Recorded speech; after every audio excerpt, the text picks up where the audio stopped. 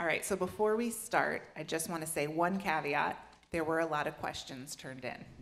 So unless you want to be here till tomorrow morning, we're not going to be able to get to all of them. So if you turn a question in and we don't answer it today, talk to your small group leader, talk to an elder, talk to someone else who was up front this weekend that might be able to help you with that answer. Don't think that we're ignoring you. Someone's got to go home at some point today. So do you mind if we start just by introducing yourselves and maybe what church you are at? Might be good for those who don't know. Okay. I'm Ann Eggstead, and I'm at Gilbert Bible Church after being at Grace Bible Church for a long time. Yeah, many of you were very young. Now you're the age I was when we came. I am Sarah Demarest, and I go to Grace Bible Church. And I am Janet Yates, and I go to Grace Bible Church as well. Thank you, ladies, for being here, for being willing. I know this is probably not your first choice to be sitting on the stage, but we appreciate it, right? So I'm so glad that you're here. Okay, so we are gonna go through these questions. Thank you guys for putting questions in. It would be really boring if we had none. So, okay. So the first time that a friend or family member approaches us to talk about a problem that she's facing, what are a couple key things we should do or say in that first conversation? All right, I'll start. I think the first and most important thing is just listen and ask them, what are they looking for? Are you, well, if they're coming to me and they just want me to listen, that probably is not going to happen. Those of you that have talked with me ever know that yeah. But it really is important to listen. And Proverbs talks about a fool is the one that answers before he listens. So you want to listen and then try and help. And yeah, so that's my first, is listen. And now my friends are going to add on to that. Well, what? She stole my answer. I'll just give you a couple of references that I think are really helpful if we're thinking about listening. Proverbs 18:2 says, "A fool does not delight in understanding, but only in revealing his own mind." So just hold back and make sure you understand. And then the verse that Ann was talking about, Proverbs 18:13, "He who gives an answer before he hears, it is folly and shame to him." So don't just assume because the first intro is like, oh, I know exactly what they're going through. You might not. So listen and pray. 1 Thessalonians 5:17 says pray without ceasing. So you're just asking the Lord to help you think biblically and how to give them the kind of encouragement the Lord wants them to have from his word. And then give them hope from God's word. Assure them of the sufficiency of God's word. And assure them of God, that he is working for their good through whatever the trial is. And now I literally have nothing to say. I have Proverbs 18:13 down and Proverbs 18:2.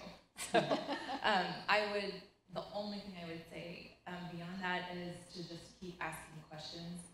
I know you hear something and it means something to you. If I said that, this is what I would mean. But it's just good to keep asking questions to make sure you really are understanding what the person, like what the actual issue is, and not assume that you understand it and then give counsel that just is not actually hitting the mark. Yeah. And it occurs to me also, Proverbs 18:17, the first one to come sounds right until the other one comes and questions him.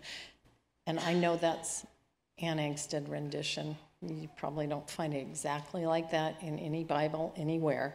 But you want to, especially if they're coming with a situation with a friend or with their child or with their spouse, Tom and I have found that out many, many times. You know, it sounds really bad, and then you hear the other side of the story, and you go, well, that kind of makes sense.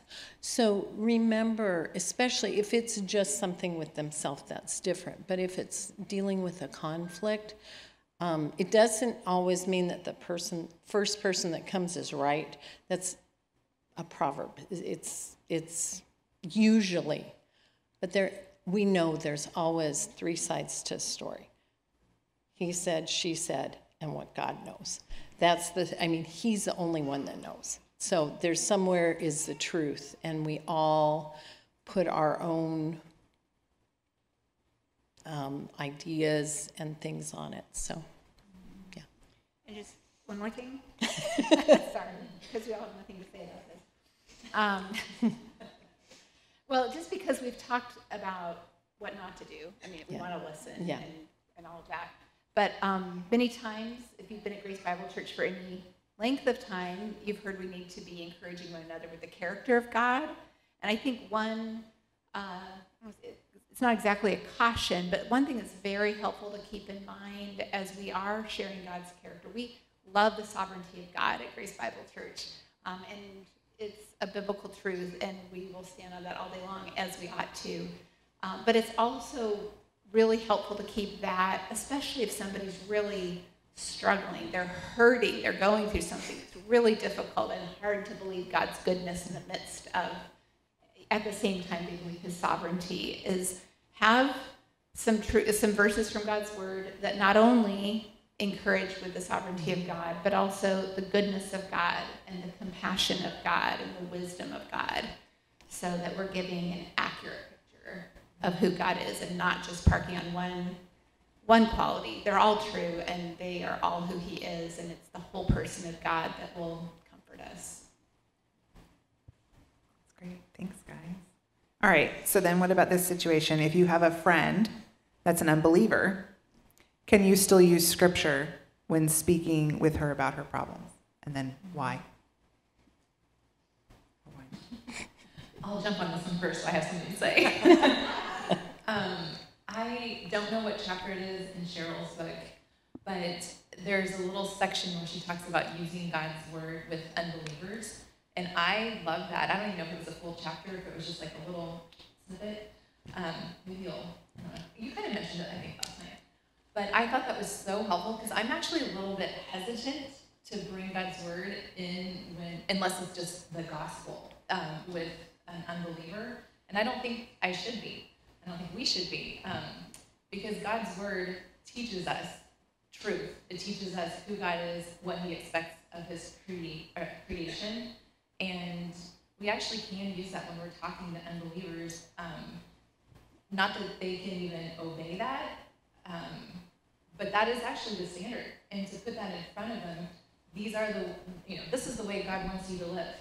And to put that in front of them is actually teaching them, and it might open up an avenue for the gospel and a bigger conversation about what they really need. So I was really encouraged to actually start using scripture and truths from scripture that aren't just the gospel with unbelievers. Ditto. Well, Okay. Yeah. Good job. Okay, so when someone we care about is suffering, we may want to encourage and comfort them, but we may also be afraid that we might say something we shouldn't, and we might not even know what that is. So what should we avoid saying to the person who is suffering?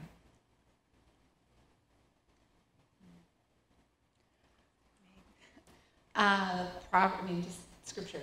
Let scripture speak to it. Proverbs 25:20 says, like one who takes off a garment on a cold day, or like vinegar on soda, is he who sings songs to a troubled heart. And that kind of goes along with Romans 12:15, rejoice with those who rejoice and weep with those who weep. So I think that helps us just understand, to take time to listen long enough to get a sense of what the need is. You can grieve alongside somebody before we ever try to speak into it. And it's just A-okay to say, I don't know what to say. I think sometimes we want to just turn and avoid. And especially if somebody's lost a loved one, it's like, okay, I'm going to be careful. I'm never going to say that person's name. And that's heartbreaking. There may be some people that would want that, but most, if they've lost a loved one, they they want you to tell them what you remember about that person. So but I do think, and I think it goes back to what you said just a minute ago, you don't want to necessarily just jump on, well, God is sovereign, you know, your loved one died, God is sovereign. No, no, no, no. You want to sit and listen, and there will be an appropriate time to remind them of God's sovereignty, but God's goodness. And so I think a lot of times Job's counselors did the best job when they were quiet for a week. So that's sometimes helpful. But they did sit with Job. They sat and they were there. And so I know one thing that I have been told, and I think it's, well, let me know if you need anything. And we're especially talking like in Alaska. Well, let me know if you need anything. And we mean that. Okay. Sorry. But be specific. Say, I'd like to bring you dinner. What am I doing wrong? I think we put it closer to your mouth. Oh, do? You should put it closer to your mouth. Oh. I need to put it closer to my mouth. I don't like this.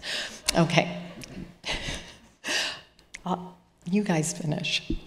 You know what I was thinking. Wow.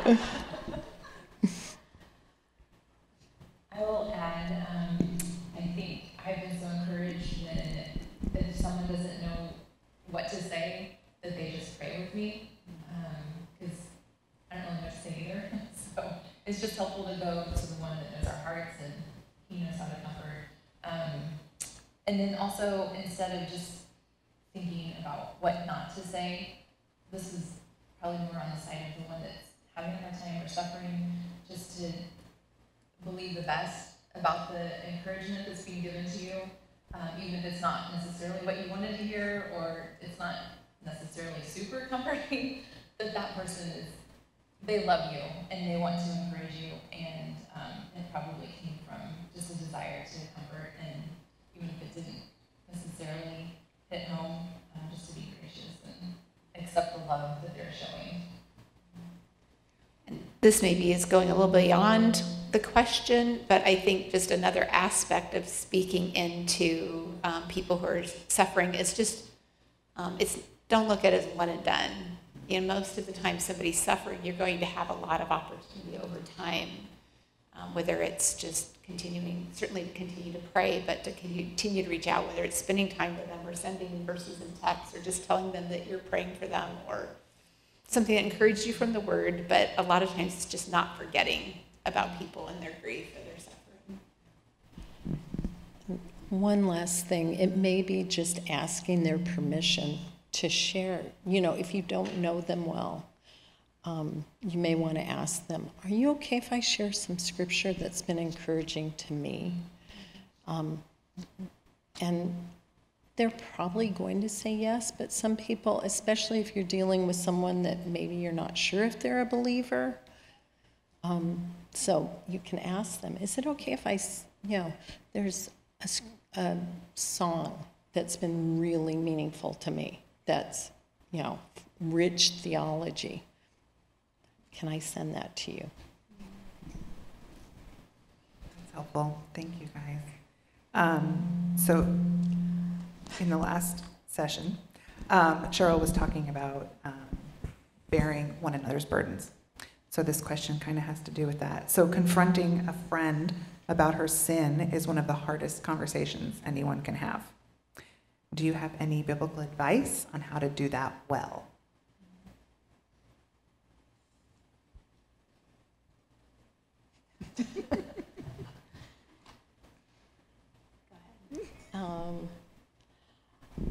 Okay, this is not biblical advice. This is Tom's advice.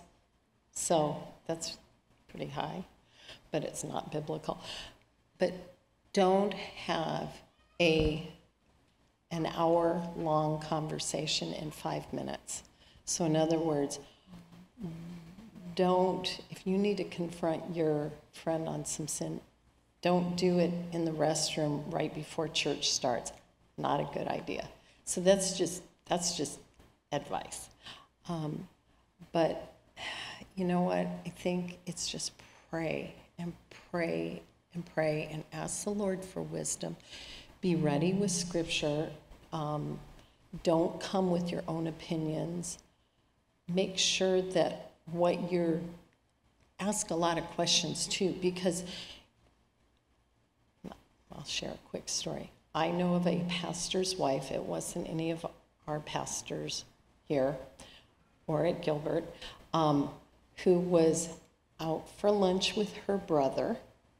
Somebody saw her with her brother out for lunch, didn't know it was her brother, assumed it was inappropriate, went to somebody else at the church, caused a big hassle, and it was her brother.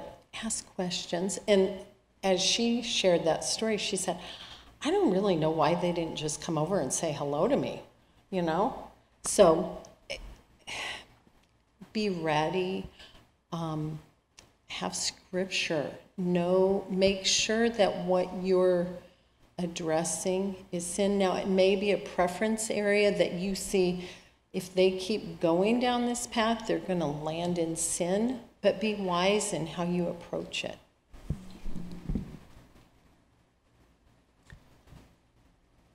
Just as a resource for this, we had an equipping hour last September that was called something like Building and Rebuilding Peace. It was referenced in our small group discussion, and I think the date was September 25th. Is that right? Yes, September 25th, by Scott Maxwell, Equipping Hour. Super helpful reference, just talking about the nuances of just how essential it is to be humble. 1 Peter 5:5-6 says, clothe yourselves with humility toward one another, for God is opposed to the proud, but gives grace to the humble. It's verse 5. So to go in humility, to go having examined yourself for the log in your own eye, Luke 6:41 and 42. Go, like Cheryl said last night, Hebrews 4:12. God's word is what's living and active and able to discern the heart. You want to make sure that people are understanding from God's word what it is that you're bringing to them, that it's not just a preference or an opinion, or you're not, yeah. But that equipping hour lesson just was super helpful in terms of thinking about the disposition we want to be cultivating all the time so that we're ready for people to bring things to us, because we are missing out if we have hearts that are hard and resistant and unteachable to people coming to us. And then also the flip side of it, of how to go to somebody with humility, understanding that God's design is the omniscient, perfect, holy God of the universe designed that non-omniscient, sinful people are the ones that he has called to speak into one another's lives to help us grow in holiness. So just to have that expectation that we aren't going to do it perfectly and other people aren't going to do it perfectly for us, and that is part of God's design to grow us in Christ likeness and as a body. That was super helpful. So that's a good resource also. I would also just say the question says if you need to have it, like if you need to confront, and maybe to take a step back and see if there's a way that just with regular conversation, maybe correction can happen first. If we're all walking humbly, or striving to walk humbly with each other, alongside each other, and you're just having an everyday conversation, something comes up, something is said that's maybe off, there's a lie in there, there's a disbelief about God or something, just to have in the conversation a correction. Hopefully, most people are going to have a soft enough heart to take that, and that's kind of where it ends, not ends, but just that's all that needs to be done. But if this question is about a pattern of sin that's just ongoing and confrontation needs to take place, the word sin is key. We need to make sure it actually just is a sin. And Matthew 18 lays that out so clearly for us.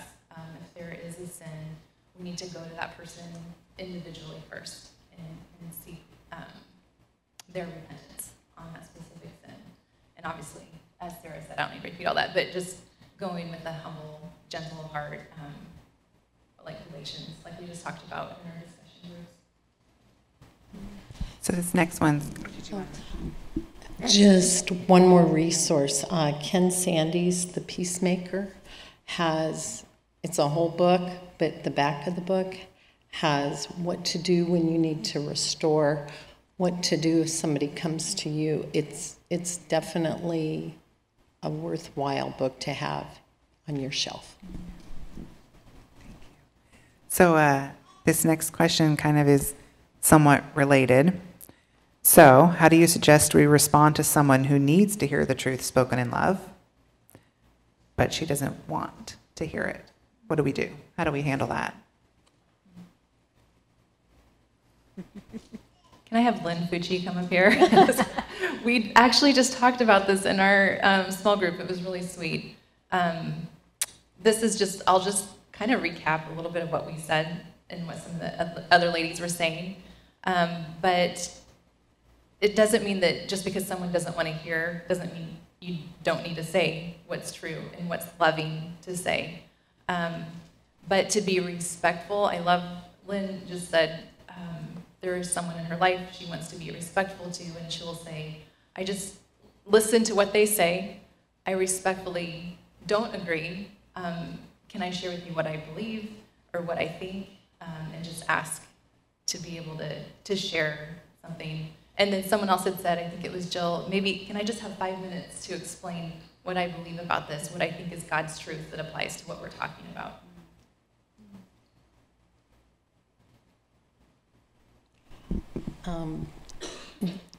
I think we need to be faithful and go and speak the truth in love. And remember, it's the Holy Spirit's job to convict. I am not the fourth person of the Trinity, neither are you.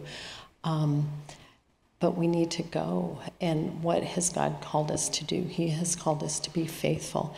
And I think the encouragement from Scripture is to believe. James 5:19, my brothers, if one of you should wander from the truth and someone should bring him back. I wrote it down wrong. Yeah, James 5. Janet's going to read. It's James 5:19, because I know I'm reading it. Wait a minute. But if somebody has wandered from the truth and you bring them back, there's a blessing, and here it is. Yeah. My brethren, if any among you strays from the truth and one turns him back, let him know that he who turns a sinner from the error of his way will save his soul from death and will cover a multitude of sins. There you go. You may be an instrument in saving somebody's soul from death by speaking the truth in love. Thank you, Janet, for, yeah. Oh, never mind. It's, boy, I'm struggling from old. I have it down here written, not, yeah. Okay. And then another thing I've learned from Ann Angstead is to give room for a second response. Mm-hmm. You know, first conversation, you might catch somebody cold. I mean, there's just 100 reasons why the first response might not be all we would hope for. But to encourage somebody, give them scripture, you know, can I just ask you to take this home, spend some time looking at it, praying about it, and then let's talk again. And to be humble enough, you know, I may not be understanding the situation completely, but I really, you know, our goal here is to help each other to walk in newness of life that Christ purchased at the cross, you know, to be willing to keep talking and keep walking, not to make it a one and done, like, well, clearly they're just in rebellion, you know. We all sometimes just aren't where we would like to be and need some more time to be ready to hear it. I want to add a story. I'll make it quick. My father-in-law, Smed's dad, was a very, I don't know, gregarious, he would just say what was right, or just say what he thought. So maybe before he was saved, he would just say what he thought. After he was saved, he would just say what he thought, and it was right, usually. In their family, he had a brother who was not walking with the Lord, very just rough lifestyle, and he was sharing the gospel with him after my father-in-law's name is Charlie. I'll make this easier. After Charlie was saved, he would share the gospel with his brother often, and it was not received well. And other siblings, parents would say, okay, you just need to back down. You don't have to always talk about the gospel with him. Let's just, it's just too hard, this family conflict that happens when we're all together if you keep talking about the gospel. Well, years go by. I think that, I don't know if I'm getting the whole story right. I think there were a few years maybe of even estrangement where there wasn't even conversations, really much of a relationship. The brother hit rock bottom, physically, spiritually, everything, and the first person he called was his brother, who had been speaking the truth to him. And he said, I know you'll tell me what I need to hear. I want to talk about the gospel with you now. And Charlie flew out. I don't remember where he lived at the time. Flew out, and they had an intense 48 hours, and he repented and trusted the Lord. But Charlie didn't give up and didn't stop talking and speaking the truth when everyone was like, just for the sake of some family peace, can we not talk about this all the time? But his brother knew who to call when he needed to hear the truth. Thank you. Just so you guys know, that's why we had the questions written down and put in the box, because they got to have a little powwow to kind of, that's why there's notes. We got to have a little powwow and look at the questions ahead of time. So the next one, what are a few of your go-to passages of scripture that God has used significantly in your own life that you personally share with others in need? Psalm 13, it's one of my favorites. It's David, basically, Ann Angstead, my Bible's not open. This is not a word for word at all translation. It's like, God, where are you? Do you care about me? I'm in the pit. Help. And he goes through all these questions. So read Psalm 13, okay? But the bottom line is, and in my Bible, I turn the page, but God is faithful. And, sometimes when I'm struggling, when we're struggling, all I can remember is, God, where are you? But you are faithful. I maybe don't have all the words if my Bible's not there, but I know I can cry out from the depths of my heart and say, God, do you care about me? Oh, but God, you are faithful. And sometimes, especially when things are, I always picture it like the water's up to here and I'm drowning, and I can only do the bite size. God is faithful. God is good. It's those simple truths that are foundational. That's just, okay, so the other ones, Matthew 6, and we talked about that, I think all of the small groups did. The birds of the air, I love that. And Romans 8, I know there's probably several that would raise their hands that have been told, just go read Romans 8. The whole chapter, just read it. That will comfort your soul. John 14, John 15, James 4, that is not so much comfort, but when there's fights and quarrels, why are they happening? Why am I having this fight or quarrel? Well, James 4 answers that question. And then another one that probably more than one of you has been asked to read, 1 Peter 3, and then go read chapter 4. And 1 Peter 3 is where Christ, I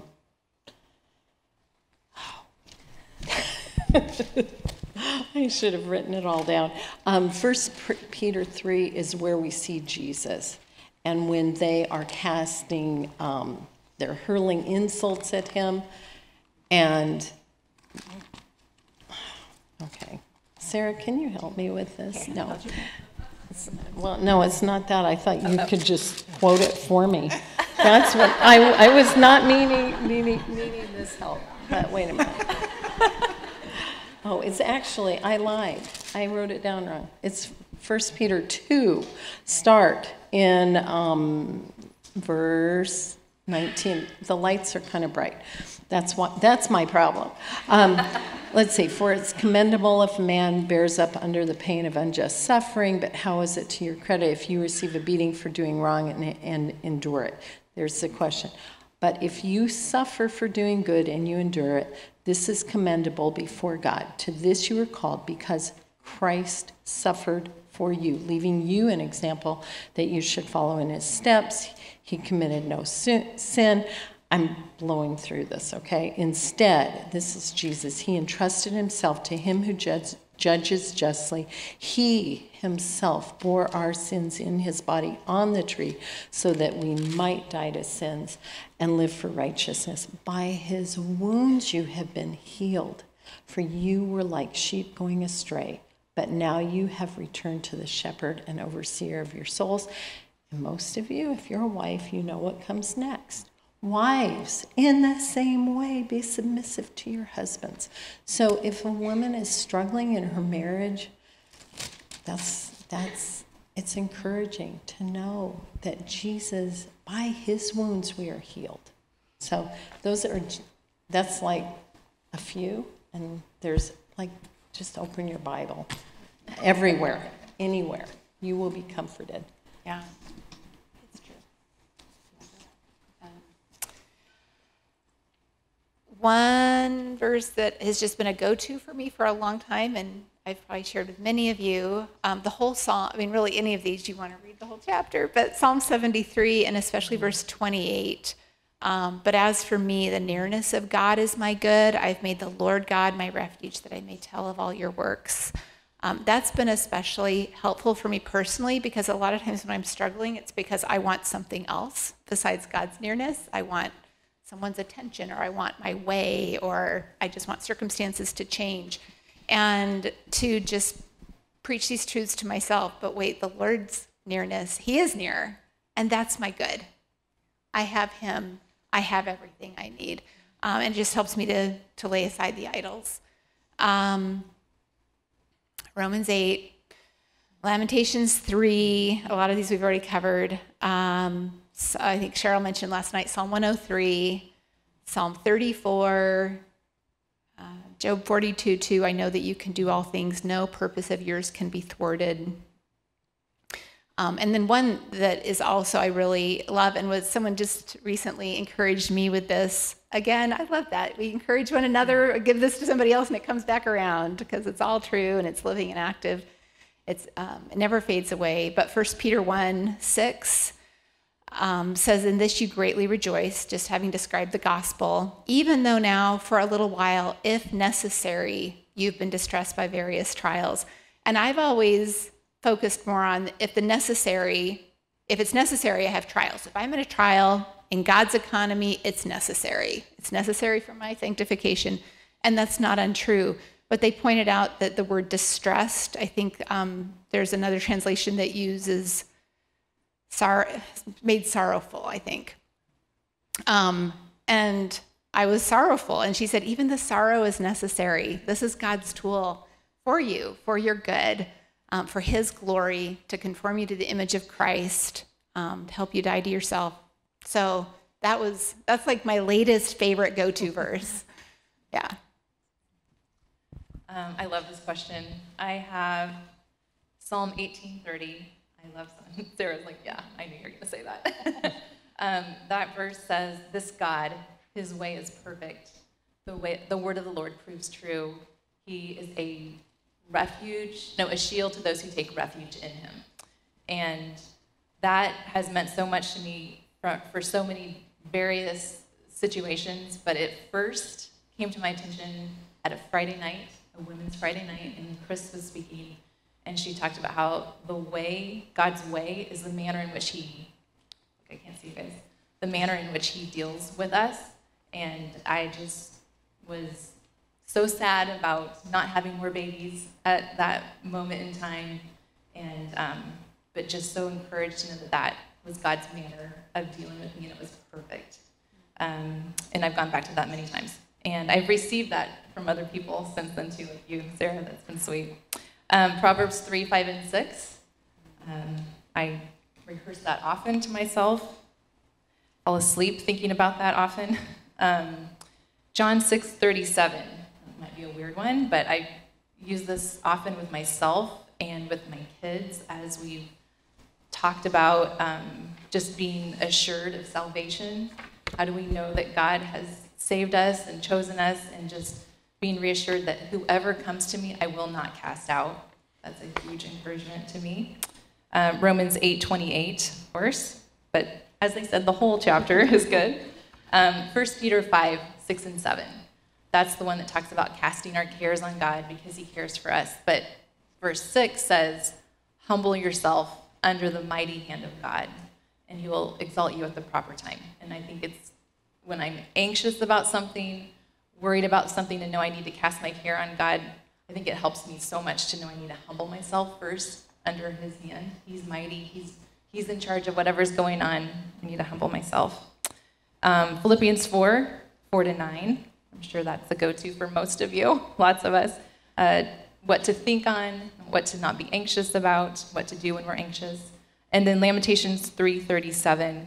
See if I can remember it. It's whatever's, nobody can say or do anything if God has not commanded it. And I think that's so helpful when there's decisions that are made that are out of your hands, made by whatever authority or what seems like random chance. We know it's not. Those decisions were made by God, and trust him. Thank you. That's really helpful. All right, so we've talked a lot about speaking truth. So, but to be gracious towards those who are struggling spiritually, we also need to listen well. We talked about that a little bit at the beginning, but how do we become better listeners?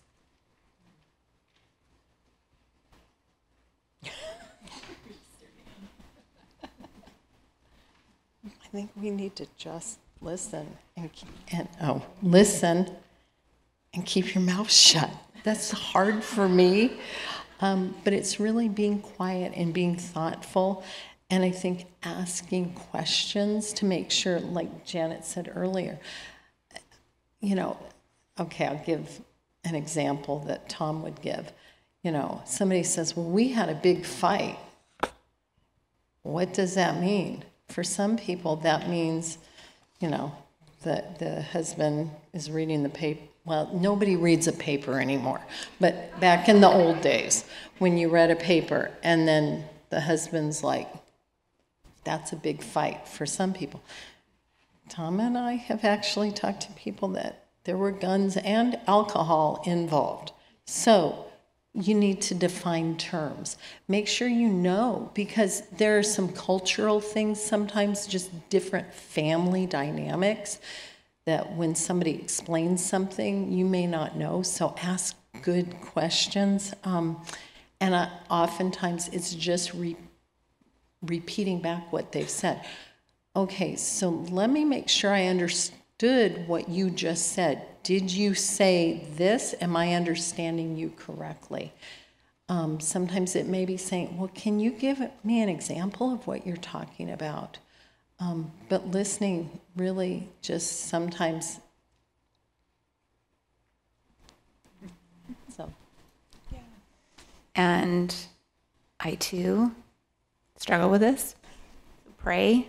Just pray and recognize that the fruit of the Spirit includes self-control, and so I need to be prayerfully preparing myself to not walk in my flesh, but to walk in the Spirit, to be I'm just controlling myself. I'm controlling, this thing that's on my mind that I want to say. I can, by God's grace, can choose to focus on what they're saying and not what I think I want to say next.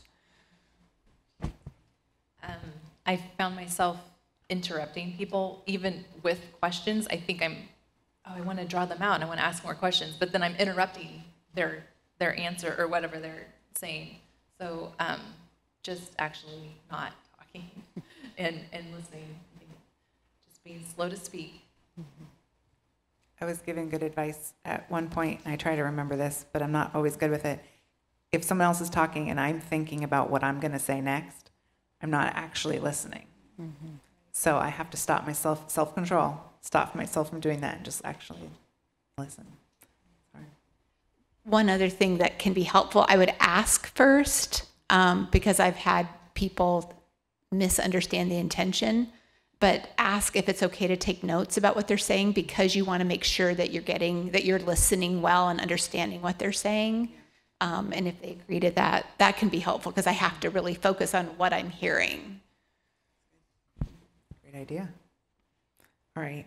What are some few practical steps we can take to begin speaking truth with grace to others?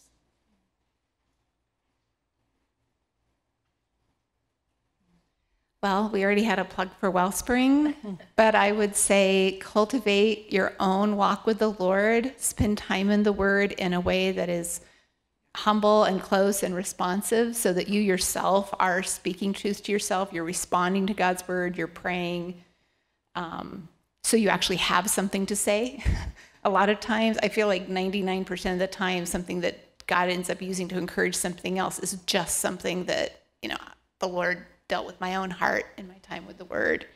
And then I think if you're just feeling like, man, but I never do that. I never actually just talk about God's Word. It feels awkward for me to step in and say, can we pray? Or can I tell you a verse? Some kind of baby steps to practice for that would be preparing for your time in small group. Maybe if your small group does core questions, or if you're in Wellspring and you're in a discussion group, that's a really easy way to prepare, because there's homework and you can write it out ahead of time. But then especially if you really struggle with speaking truth, pray about what your answers are, and maybe put a star next to something like, that is something that's been super helpful to me, and I imagine it might be helpful to someone else too. I'm going to really pray about being humble and relying on God's grace to share that truth in that setting. So just, wherever you're at, whatever's hard for you, take the opportunities God has for you and prepare yourself with the Word and with prayer to open your mouth and speak truth with love. One other maybe, I don't know if it's a baby step, but just an important thing is sharing what you're learning in God's Word with your husband or your roommate or your children, and asking them. That's just a good way to start articulating what God has been teaching you. And I don't feel like I'm very good at that, and so I love to be in God's Word, and I love to read it and think about it, but then to talk about it, I think is, I don't know, it just seems harder. So it's good. Those are really comfortable and sweet relationships, those, household relationships. It's a good place to start being able to articulate what God is teaching you and what you're shepherding your own heart with, and vice versa. Thank you. All right, so this has to do with the 1 Thessalonians 5 passage that we read. What are some helpful questions or practical ways to assess if a sister needs admonishment, encouragement, or help?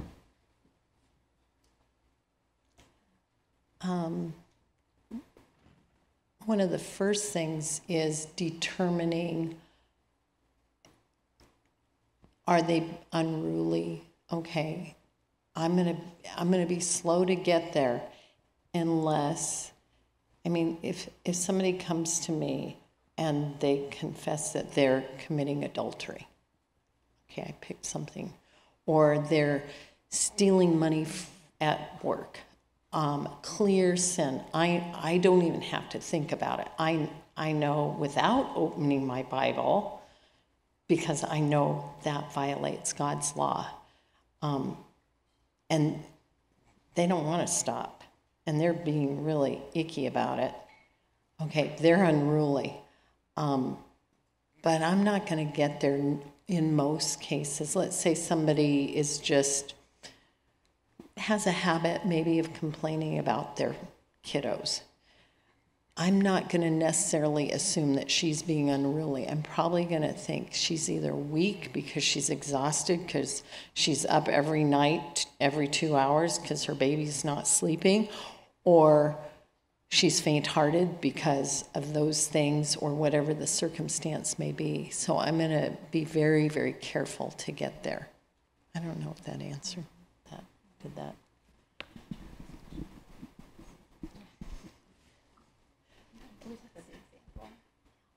Yeah. Okay, so as we were discussing this beforehand, we were thinking about the example. Let's say maybe you have kids who are in school, and there's things about the situation that are just really hard, or maybe it's a work situation, and the circumstances are just very trying, and it's ongoing. There's not necessarily any end in sight where it's going to get easier. As we've been talking, you want to listen enough, and as you listen and as you're asking questions, you're thinking through, is this person, does it look like they're in danger of being swept into, like that they're weak? Like maybe they're not in sin right now, but they're being tempted to be really discontent with their situation, or to join the crowd and be influenced into sin by their situation. That's probably a weak person. They're not there yet, but there's some wavering. They're not really well established against a sinful response to their circumstances. So those, you might be thinking along the lines of are you hearing those kinds of things as they talk about the situation?